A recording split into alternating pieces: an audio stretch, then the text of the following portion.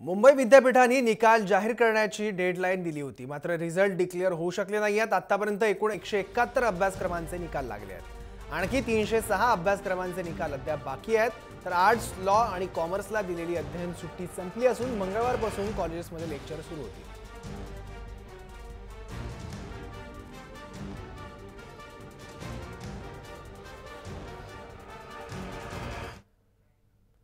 दरम्यान डेडलाईन संपली तरी काही अभ्यासक्रमाचे निकाल बाकी आहेत, त्यामुळे विद्यार्थ्यांचं मात्र नुकसान होत आहे।